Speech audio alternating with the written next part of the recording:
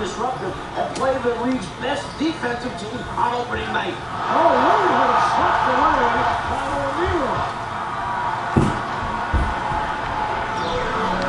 Rondo going that circular route, and he lost it. James Jones back in. Eric Spoelstra looking for some offense. And LeBron hears it from the crowd. They double up on Wade. Can't find a shot, and it's a bad pass. They have been tipped. That's the call. Last touch by Ray Allen. Now the officials will discuss it. Ray says he did not touch it. But the call is that he did. Miami maintains possession. Tough to tell. James, yes.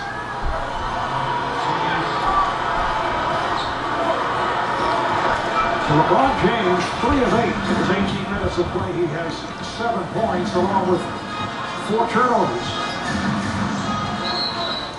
Haslam looking for position, trying to front Garnett and a foul. I think we've got a defensive 3-second call on Chris Bosh.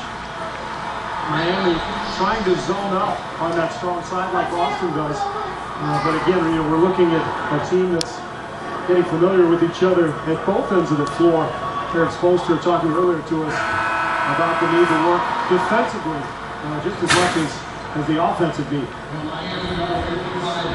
Eddie Houseback coming on for Wade, just 2 of 10, 7 points.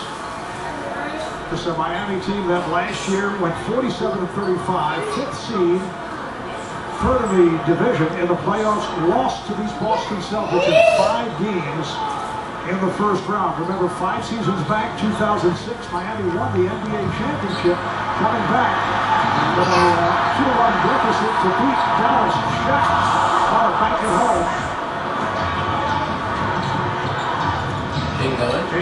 Yep. It did. Did?